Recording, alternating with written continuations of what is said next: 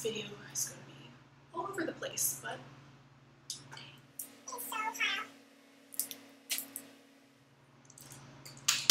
I'm dying. It's so hot. okay.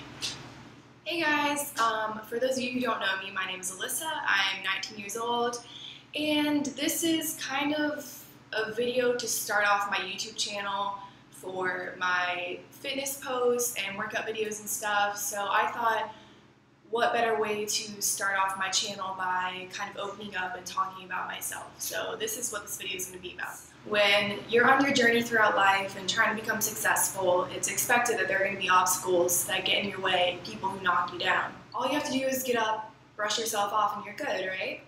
For some of us, that's not the case.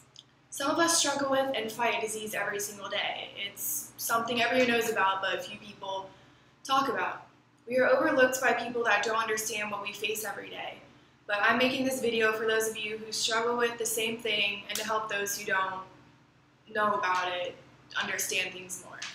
Before I get into it, I just wanted to say that in no way am I making this video for attention or sympathy from anyone. It's strictly to open up and be honest with you guys, so that others who suffer from the same thing know that they aren't alone and that there is hope. So if you want to hear my story about dealing with depression, keep watching. Okay, this part isn't going to be scripted because I kind of wanted it to come from the heart. So this is just going to be me talking to you guys.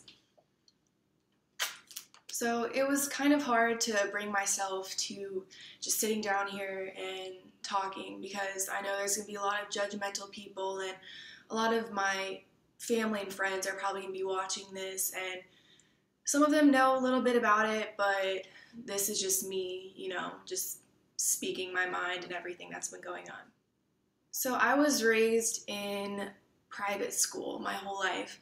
Just kidding, not my whole life. Private school up until 5th grade, and then I started middle school at a public school. That's kind of when everything changed for me.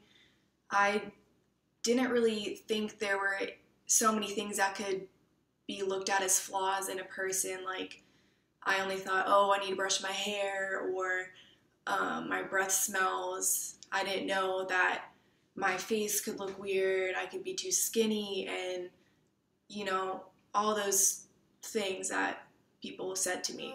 I got bullied in 6th grade. I went to counselors every single day and the therapist at school, and I never knew why people just didn't like me.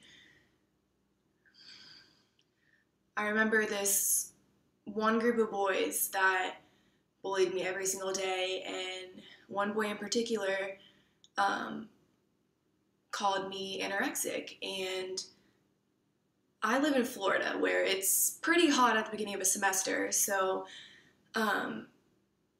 once people start telling you things day after day, you start to believe them.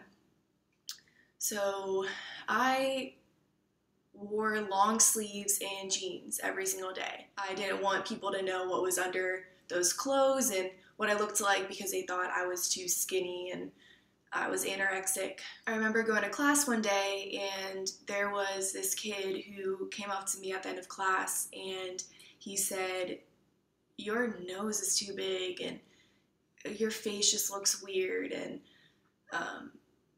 it hurts being told that, but it wasn't just once, it was day after day after day. I used to go to the bathroom every single day after each period, and I'd bring a whole makeup bag with me to school, and I would put makeup all over my face and just cover it and cover it. I mean, I love makeup now, but when you're in 6th grade, you shouldn't be, you know, caking your face just because you don't want people to see what you look like underneath of it.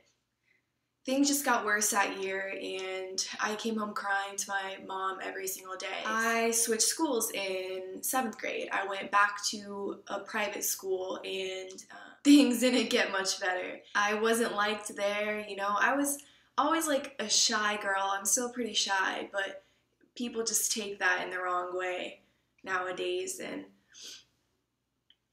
luckily I had one girl there who just stuck by my side, and she was there for me, so she got me through the year.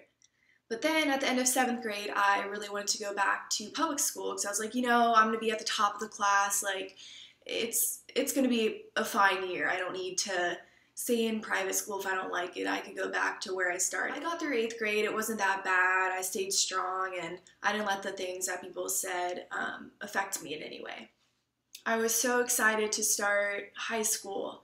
I was going to a brand new school, just a fresh start, and freshman year, my brother's 2 years older than me, so he was already in high school and he loved it there, and I was just looking forward to it. Comes freshman year, and it was a great year for me. I was pretty popular. I was in the leadership class. I was like vice president of the school, president of the freshman class, and I had a lot of friends and things were great, and I was a really good Christian girl. I went to church every week, and people knew me for, posting Bible verses all the time and just being inspirational and motivating people. So the next year comes as a sophomore, and I wanted to experiment a little bit. I kind of made a few different friends, and not all of them were in the good group.